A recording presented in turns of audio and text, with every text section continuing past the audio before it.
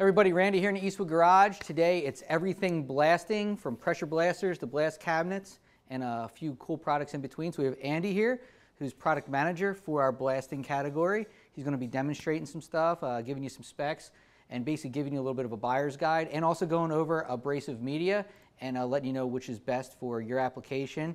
And let's just get to it. This is why you're here. If you have any questions, Scotty C's over here. He's going to be answering them. How you doing today, Scott? Not bad. Had a good weekend. Got a lot of stuff done. So back and ready at it to get you guys answered. If you have questions, YouTube, Facebook, shoot them over here. I can take care of them. Or we can also shoot them over to Andy or Randy to answer live. All right. So, yep. If you have any questions, just post them as a comment on YouTube or Facebook, and Scott will answer them. And if you want to visit Eastwood, get more information, there's links in Facebook and YouTube in the description. You can click and go right to the pages. So we've got 3 blast cabinets. We've got more than this. We're going to go and we've got some pressure blasters, including the dual blaster you see over there, which is really cool because it's got 2 tanks, so you can hold soda and an abrasive media. And we've got some economical versions as well. And before we go to Andy, we've got some footage. So if you're not familiar with them, that are just going to demonstrate all of them pretty quickly. So we've got our blast cabinets here, and really nice because it keeps all the media contained. And you can do some decent sized parts based on which blast cabinet you have. Here's our very economical. It's our blast out of a bucket, which is great for just doing some small stuff. And here's a pressure blaster, which is perfect if you've got a car, some outside that obviously won't fit in a blast cabinet. A pressure blaster is the way to go. So Andy, I guess let's get started here with our blast cabinets. So what we're going to do is we're going to start out with what you're all most familiar with, which are blast cabinets themselves. So this is our benchtop blast cabinet. Smaller unit. You can fit like probably smallest wheels, maybe motorcycle wheels, something along those lines, but it's not going to take up too much room. It does have a very, very good gun in it. All 3 of these units actually share the same blasting gun. Yeah. Which is it the gun there that's actually in our... Yes. So if you actually look here, this is the same gun that's used in all of our 3 cabinets, and also the blast out of the bucket, as you see here. This is a professional grade gun. So you don't have to worry that you're getting a small unit, you're not going to suffer in performance. Yeah. So this unit is top loading. So the actual size of the product you can put in there that you're going to be blasting is actually the size of the entire it's about 3 cubic opening feet. Lid. Correct. So as I said before, you're not going to suffer just because you have a small unit. Doesn't mean you're actually going to be having poor performance. Yeah. So what we're going to do is we're going to move over to the modular blast cabinet. The reason why it's called the modular blast cabinet is because you either can choose to have your large legs, or it comes with smaller legs. It comes with these, so you know, you can put it on like you see here. It'll just mount right on your workbench. Yeah. Or if you want to make it, you can just get these and. Correct. So this unit, it being the size it is, it's perfect where you can actually have material in it, have it be filled with 30 pounds or more material for a blasting material. You can still pick it up and move it around. It's light enough, small enough to be able to do that. Another great thing is this thing sits perfectly on top of our big parts cleaner, parts washer. So you can actually sit it on top of that. That one's already set up with its legs, so you can move it out of the way once you need to use your parts cleaner, or you can set it up with full standing legs if you've got the room. We're not forcing you into one thing or another. This is a good solution for the guy that doesn't have much room, but he wants enough area to be able to blast larger things. This unit also has struts in it, so you don't have to worry about the door coming down, smacking you in the face. You can use this with our filtration system, which you can see right over here on the back of the larger cabinet. So you can buy that separately, bolt it right on, and then you don't have to worry about using a shop vac, something along those lines. You can if you already have one. Yeah, if you don't have a dust collector, in the back there's a tube, and you just hook your shop vac to it, and that's going to clear out all the dust. Which you can actually see, looks like a little smokestack right here. On top there. This unit also does have an LED light, so you don't have to worry about ever suffering from having poor lighting conditions. A lot of people would put a flashlight or something like that inside of the unit. You'd never have to worry about that. And also with all these units, especially these 2, you've got extra little tear-offs that come with it, 5 tear-offs per when you buy the unit, and you can buy it from us very cheaply. Don't worry about ever not being able to see. You can quick tear one off, put a new one on, clean it up, and you'll be right back to where you're doing your work. And then the biggest one we have here to show you today. And now this one's more than 11 cubic feet. Correct. So this one's this is 6. And if you just joining us, the smallest one's 3 cubic feet. This is 6, and this is 11. So this is the biggest Eastwood Eastwood Yeah, version. we do have U.S.-made larger cabinets that you can order from our website. They're 2 and 3 times the size of these units. They also come with their own full stand-up filtration systems that are literally as tall as you and I. This unit breaks down completely. When it gets to you, you actually put it all together, and that way you don't have to have FedEx or UPS freight. You can get this thing, shows up in 2 small boxes, you put it together, and you don't have to be spending hundreds of dollars on shipping. Whereas a lot of big units, you're going to be paying all that shipping cost because large shipping costs, it comes up damaged because there's a lot of sheet metal here. This is all stacked perfectly, and you don't have to worry about that. As we said before, you've got your filtration system, or you can use a shop vac. This also is anti-duning technology. You can see how deep and yeah, because it's got a really good pickup tube in it. Correct. The pickup tube that's in this unit is actually the same pickup tube as the blast out of the bucket. So it's incredibly efficient, and when it comes to the blast of the bucket, you don't have to worry about that you have some really budget-minded thing that doesn't perform. They perform great in low CFM and also low amounts of media inside the actual container and itself. you could fit like a 20-inch wheel in here. Correct. And another thing, like earlier you mentioned about it being top loading, which is really nice because if it was side loading and you had a header that was this big, all of a sudden now you can't put it next to a wall. Correct. Because you're going to need 3 feet out here to open up a door and get your header in. Where this, you can put it in a corner. We've had ours along a railing and a wall, and it's fine because you just open it up and put everything from the top. So it takes up even less space just because it's top loading. Which also brings up another point. So you see on this unit on the back right now, you've got the filtration system. When you buy our filtration system, you get a tube that's a couple feet long. If you wanted to, you could put this directly against the door or against your wall in your shop, and you could mount that to the wall adjacent to it. That way you're not ever putting up any space. You can put it in a corner wherever you really want to, and you don't have to worry about not being able to get things inside of it. Yeah. You can really put it in a corner and not have to worry about that.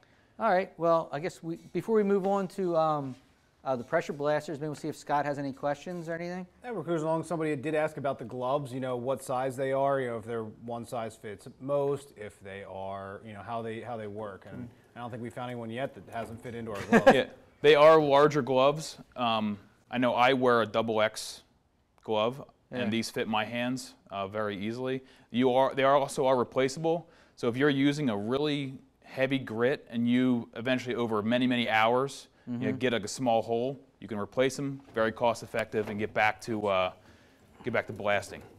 So these are all on eastwood.com. The replacement glass, the replacement plastic liners, also on Eastwood, and all of our consumables. If you ever are halfway through a project and realize that this isn't working as well as it used to, check your consumables. Yeah, the nozzle. Right? Yeah, the nozzles. There's also an inner nozzle, the jet. That's also on our website. Incredibly cheap to replace. When it comes down to it, you might be an hour into a job and it's taking you forever. Just make sure you got a handful of extra consumables in your pocket. That way you can get back to work and you can really cut your time down substantially by having good consumables. Well, actually, I guess before we move into pressure blasters, we got a brand new addition sitting right here, right? So for our cabinets. If you guys have had one of our cabinets, somebody else's cabinet, and after even 15 minutes of blasting itself that your hand gets fatigued because you're pulling the trigger. Yeah. Well, what we did was there wasn't very many economical units out there when it comes to transferring your unit into a foot pedal controlled unit. So instead of you sitting there pulling a trigger, what you're going to do is you have a unit that would flow all the time. So you have your hand on it, and then you pipe in a foot pedal. So when you're actually doing the work, all you need to do is just have your foot press down on it. As soon as you don't want to use it, you just let off. Yeah, so you don't have to pull a trigger. Yep. So you don't get that finger fatigue. And this does flow a tremendous amount of media, and we also have all the consumables also for this gun that you get in little 2-packs that don't break the bank. So if you have one of these cabinets and you're thinking about it, this just came in last week, I believe, the foot pedal. So they're at eastwood.com as well. If you follow one of the links to the blasters, you'll see them there under the accessories. Yep. So Scott, are there any more questions here before we move on? We're good right now, cruising along. All right. Move over to the pressure blasters? Yeah, let's move over to pressure blasters. All right, so as you guys see right here, we've got a single pot pressure blaster. We have our bigger stand-up unit, and we go for anywhere from a 50-gallon unit or 50-pound unit up to a 200-pound unit. And then you also have the dual pressure blaster, which can switch from any media back and forth. Most guys do soda in one and then a crushed glass or a glass bead in the other. That way, if you're working down a frame and you get all the way to a suspension part that has something that's a little more delicate in it, like the rubber bushings, or you've got aluminum A-arms, you don't want to have a really aggressive media being sprayed to something that's a little bit less. It's not going to put up with that. That media, So we like, if you need something real aggressive, you can turn that one on and use your aggressive media. When you get to a separate spot, a different part of the car, you switch and then maybe go to your soda or whatever else you're using for that part of the car. Correct. And then without having to swap out all the media out of a blaster. Or you can mix them together. You could just set them part way and get your own, whichever, like if you need something that's a little less abrasive for what you're doing or a little more, you can just tweak them and use it like that. The good thing about this is on Plus top a dead of man valve. on top of being able to switch one to the other based on what you're actually spraying and what you're trying to clean, if you run out of material, you can switch over to the other just to finish the job quick so you don't have to stop and then go and refill the thing. I know that it tends to always run out the last couple inches of what you're doing. So you can just turn it over to the soda, finish off your job, and get it completed. And pressure blasters are, I mean, if you have something big, a car, whatever it is, they are great because the car's not going to fit in a blast cabinet. Yeah, what we tend to do is we put down a big tarp underneath the car, blast as much as you can, move the car away, and then you kind of just reclaim as much as you possibly can, throw it through a strainer, and get back to working again. Because guys a lot of times wonder, I don't want to go through so much media. You don't have to. Make sure you put your safety gear on, you put a tarp down, you'll be able to reclaim 90% of it. And you can use it a few times. I mean, you'll see, you can use like ground glass. I've used it 3 times sometimes, You get a little less each time, but it makes it much more and it loses its economical. potency after a while. So eventually you're just going to realize that it's just not as potent as it was in the very, very beginning because it has those sharp edges. With glass bead, it breaks down also. But aluminum oxide and silicon carbide, they keep up for a very, very long time. Which makes them great for a cabinet. Correct. And another thing, like if you're wondering why should I blast, if you've ever blasted, especially if you're in an area that gets rust, like we're in here in Pennsylvania, you get those pits, and if you just sand over it, that pitted rust, it's still there. But if you can blast and you can blast away all the rust out of those pits, there's a very good chance that everything's going to be fine. You're not going to have a pushback up through. So that's one reason blasting is so nice because you can get that down to that nice white metal even where it's sanding, and then you'd have the chemical treat just to be able to try to get all of it. Instead of doing all that, you just blast right out and like get it a all spring. Gone. There's a lot of parts like we've done around here that are just like mechanisms that are just all kinds of angles, or just a spring. A car spring, and like, how are you going to get into all that? With a blaster, you can get a die in. grinder and multiple amount of tools, so you could just use one, get it done in one shot, and not ever lose any material that's actually in the cabinet itself. So we got, I guess, any pressure blaster questions, Scott? We actually have a good one that will, across the board relates to all of them, and they're asking, what are your, bare minimum CFM requirements, average CFM requirements to run these cabinets? That way they get an idea of what compressor they should be running. Is that a statement, or are you asking us a question? No, I'm asking Andy to kind of give a broad kind of spectrum thing of CFM. These two cabinets, even though you're using the same gun, are going to be a little bit lower because of the way they're set up. They've got different pickup tubes. So you're anywhere from 5 to 8 CFM to really operate these things the way they should be. Where the larger cabinet, you want to be 9 to 11 CFM to really get you as much out of it as possible. The biggest thing is you want to make sure you've got enough of a tank and recovery time. So you can use a smaller cabinet or a smaller compressor for these units, but eventually it's going to lose its pressure. So it won't be able to build up fast enough. Give it a little bit of time. Reposition your part, make sure it's in the next spot. You hear your compressor turn off, you start again. Where the actual pressure blasters, you've got anywhere from 10 to 15 CFM. This actual larger unit, you can put an insane amount of CFM, like up to 25 CFM to it, if you would ever have a compressor that could put out that. Where you can take huge swipes down the side of a door. I mean, 5 or 6 swipes and the side of a door will be clean. So that's going to come down to a really, really large compressor, large hoses to be able to pull that off. Not all of us have that.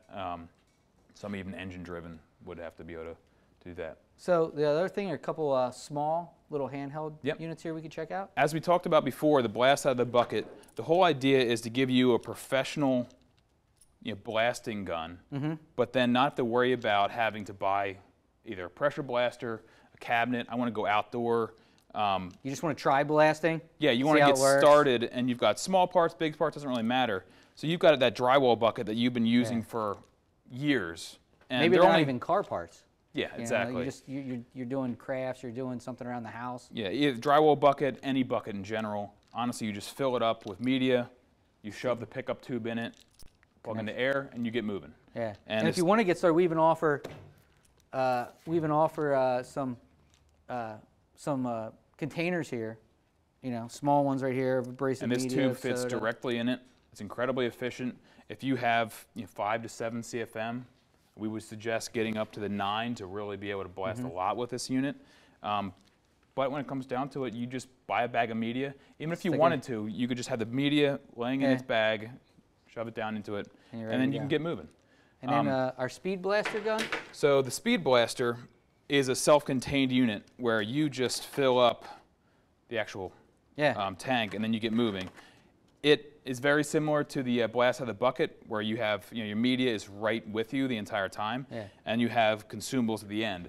Something that a lot of guys don't know, but we also have options to add little attachments where you, instead of having your blasting media go all over the place, what you do is you push this recovery system on the end. And if you have one of those little pock marks in your paint and you want to legitimately clean it, not just have a little bit of paint and put it over top of that rust spot, what you'd end up doing is you would push it against the spot, pull the trigger a couple quick times, check your progress, and it actually will recover all that media back in, and you have literally like a dime size clean spot where now you can go over, you can do your paint, and you can clean it up. We need to do a video on this.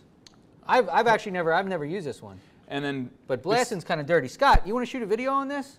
The speed blaster, we'll put you down for a couple Wednesdays from now. Sure, why not? All right, okay. When it's 90 degrees in July, we'll have them out there blasting. So other pieces that you have is this is roughly about 3/4 of an inch. That's the size of the actual spot that you would be cleaning, down to a little 1/2 inch one. So if you ever have to get into small seams, you would use this.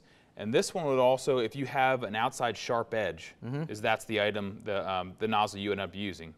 Or if you hold this nice and tight, you reclaim 99% back into the bag, and all you do is you just pull this off, pour it back in to the top. What's this one for again? So if you're on... I was too busy squeezing it. You grab this. In a lot of cases, so if you're ever on the edge of a door, you open it, you hit a shopping cart, something like that, what you can do is you'd put it on that edge. You'd clean that edge up, and then you'd be able to do your paint over top of that. What would they think of next? So, all right. Well, before we move on to our blast, all of our media types, should we check back in with Scotty C, see if he has any questions? One of the questions that got asked, Marty asked if using a blaster does heat up and warp the metal, and if you should be careful while you operate it. Yes, you definitely should be careful, especially with the pressure blasters. They have larger CFM consumption. They move a lot more material. Don't ever stay on one spot if you're using sheet metal. Try to aim it straight at it. Don't aim it straight. Actually go off to the side slightly and then let it bounce off. Go back and forth. That way you're not in one single spot. If you would sit on one spot for an extended period of time and you used an IR thermometer, you would see it skyrocket substantially, very quickly. But like anything, like you hold a grinder in one spot or something, it's going to It's not to that extent, damage, but if you are using really, really aggressive media, which we'll talk about here in a second, it's possible. Yeah. But older cars, thicker metal, you don't have near the problems. I mean, you probably have to watch a little bit more if you're trying to blast something that's very modern. Just be mindful, and if you see it taking away a lot of material fast, just keep moving. All you got to do is just swipe back and forth, and if you still see a little bit of speckles that need to be removed, still more paint, just come back to the area after a minute or so. It's already cooled down, and keep going. Cool. So, all right, if you're just joining us, this is all blasters, pressure blasting, and everything else. And if you have any questions, post them. Scott's over here as usual, and he's going to answer them or throw them over to Andy, and he'll help you out. So now we're going to go check out abrasive media and soda media. Talk about a little bit of media here. Take a look at it. So what we have on our website right now, it's basically a good, better, best. You can see it on any one of the pages for our media itself. It'll tell you whether this is ground glass is good for removing rust, Bondo, That's probably the best for. And there's for different things. grits. Like you can see that one looks like. This is that's very, very large. You're going to want to only use this in pressure blasters. The cabinets, it's just too large and it gets stuck in the orifices. You can see how large these pieces are. The lower the numerical number, it means the larger the grit and more aggressive it is. As you can see, the ground glass here, 4070, it's a lot more fine. It's like what you'd see almost on the beach. Yeah. The reason why this works is because it's very jagged. It's just crushed glass or ground glass. Where this heavier one is probably, you'd want to use that more for like a frame, heavier metal, Correct. something that's got some big rust. Yeah, something where you have like a rubber coating, a rubber frame coating, something along those lines. Very, very aggressive. It will eat up your consumables very quickly too, so that's why we said before, make sure you use, you have a whole handful of consumables on the side. Bring your blaster back to optimal. Because the more aggressive the media is, the odds are it's going to wear out everything along the way as well. So what we're going to do is we're going to move over to some more aggressive stuff, silicon carbide and aluminum oxide. What you see right here is probably the best of what's going to be in a cabinet itself. Yeah. We suggest numerically 60 or higher, which means 60 high meaning smaller grit. Silicon carbide works incredibly well in a cabinet, as does aluminum oxide and glass bead. You can see how fine these are, especially your glass bead here. With glass bead as opposed to ground glass, you actually have rounded edges. So using glass bead on aluminum is not going to take large chunks out of the aluminum. It's actually going to clean. It's not going to remove the material itself. It's just going to remove what's on the material. Aluminum oxide is really aggressive also. It's going to be probably the best thing that you're going to use in a cabinet. And these all are very cost effective, especially in a cabinet, because you can keep on reclaiming and use over and over and over again. And you could also use them through a pressure blaster as well. You can also. These two are a little bit more expensive, but they're meant to be reclaimed. And these also last substantially longer than anything else you're going to see here. As I said before, if you go on our website, we give you kind of a good, better, best. If you are blasting aluminum, we suggest the following things. And you can kind of walk your way through what you need. So there's a chart that will just, you don't have to remember it all right now. You can go, when you go to eastwood.com, you'll see a chart, and it's going to help you, make sure you get the right media. And we'll move over to the least aggressive. Soda blasting became very, very popular, 20, 30 years ago. Because it takes literally no material of metal off. You can even blast plastic if you really wanted to. You just got to be a little bit more mindful of you can go across if there's plastic headlights, stuff like that. So you don't have to worry about destroying them like you probably would with ground glass. And the same thing with walnut shell. A lot of guys use walnut shell to clean pistons. That way you're not changing the shape of the piston. You can really get it cleaned up, and then you put your rings back in it once it's and they're biodegradable. Clean. So you blast and they're you can blast outdoors, and you don't have to worry about it going into the grass and killing a whole bunch of things. But they're also a single use because of that. Basically. So especially with walnut shells, they break down as soon as they basically hit the material, because as we all know, it's just a nut. I mean, it's a shell that just breaks down. It's very, very, it's kind of soft. And one thing about soda is it does leave a film. So when you blast, just make sure that you really prep before you go to primer or paint. So we'd suggest using, depending on where you're at, low VOC wipe down the entire vehicle or whatever you're blasting, and then use some like some afterblast, something along those lines. That way you get that chemical etch, and you don't have to worry about any of the rust coming back right away. So if you guys have any questions, send them over to we'll go over to Scott, see if he has any questions. Or look on Eastwood.com and look over the chart and really look at what's best for you. So Scott, any questions on blast cabinets, pressure blasters, media? Speaking of blasting, something I figure we'll cover. I don't know if you guys went over yet. There was asked about using just standard play sand in these. We don't recommend using it in any of our units, as blasting with actual sand is going to make like a crystalline silica dust, which leads to, and I know I'm going to pronounce it wrong. Mesothelioma? Either that or silicosis. But either way, it's hardening of the lungs. Silicosis? What's mesothelioma? I think that's asbestos. But you want to go ahead and make sure that you always use a media that's specifically designed for blasting. That way they're going to be... Just don't use sand. Just don't use sand. It's easier to say. Basically, when you go and get blast media, it'll say silica-free on it. We can't stress this enough. Scott, this is a really serious topic. People have gotten deathly ill, so we want to make sure that you guys buy like certified blast media. And don't just go to your local big box store and just get play sand or contractor sand. It's got a lot of chemicals in it so that it doesn't grow things and become moldy. There's a reason why we tell you not to.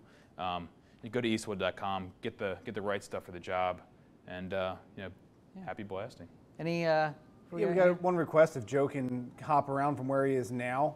They've asked if they can actually see the cabinet vacuum on the back, or the dust collection system. Sorry. Okay, yeah. While Joe gets back, see what it looks like. All right, Joe's going to get around to the back. If you're just joining us, you can watch this recorded.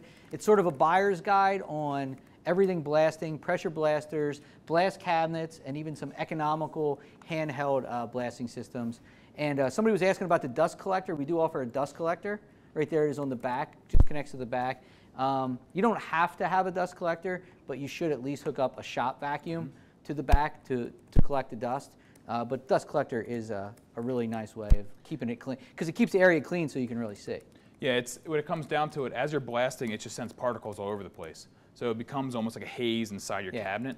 You want to make sure that that air gets moved throughout. As you see right here with Joe shooting, this section, this is actually an air vent. And what you end up doing is you can move that, turn on your cabinet, and you actually see the gloves raise up. It creates an actual vacuum. So you want to make sure you adjust that to the point where they're just slightly under vacuum. It'll move that air through. You'll be able to blast quicker because you'll be able to see your part. And that way you also aren't going to get stuff in your garage or wherever you're blasting is going to get in the air. These are sealed, but there's, as you can see, that little vent, there's going to be little things that are going to leak out. If you've ever blasted, you know the stuff manages to get itself everywhere. Get itself so having a dust collection system or the proper safety gear if you're ever doing outside, we do have hoods, respirators, all things you need if you're going to use a pressure blaster. Suits. Yeah. Like I always wear a suit, mask, get everything you can. I mean, well, if you're a blast cabinet, you don't need it. That's what makes them nice. But if you're using a pressure blaster outside, you're going to want a hood, suit, get that stuff. It's a lot nicer. And all the safety gear, all the media, all the actual units are available on our website. And as we said before, this is kind of a buyer's guide, but the way our website's laid out, it's also a buyer's guide to help you get the right thing, so you don't have to come back and get something else after the fact. You get the right pressure blaster for you, get the right cabinet for you. Anything else today, Scott? Nope, we're good. Scott, you got a couple videos this week. You got a lot. We're going to see you Friday morning. You're going to see me Friday morning? And Monday afternoon. Yes, Monday afternoon. Yes, we have Scott. Oh, geez, I hope you. You got to think of something, huh? Yes. Do you know what you're doing Monday afternoon? Monday's already taken care of. It's Friday we have to figure out. Yeah, Friday. Yeah, Friday might be a daily deal or might be a speed blaster, maybe. Yeah, a speed blaster. Yeah, exactly. Yeah, we got to get you to demo that. We'll pick out a nice hot day. There you go. Nice hot day. Wear a whole bunch of gear. A Tyvek suit. So, all right. Well, thanks a lot, Andy. We're going to see you again in a month. We got to come up with another live video. So thanks for joining us. Don't forget, tune in every morning at 8:30 for our daily deal, and Monday through Wednesday at 3 o'clock Eastern time for more videos like this and product demonstrations. See you guys tomorrow. Okay.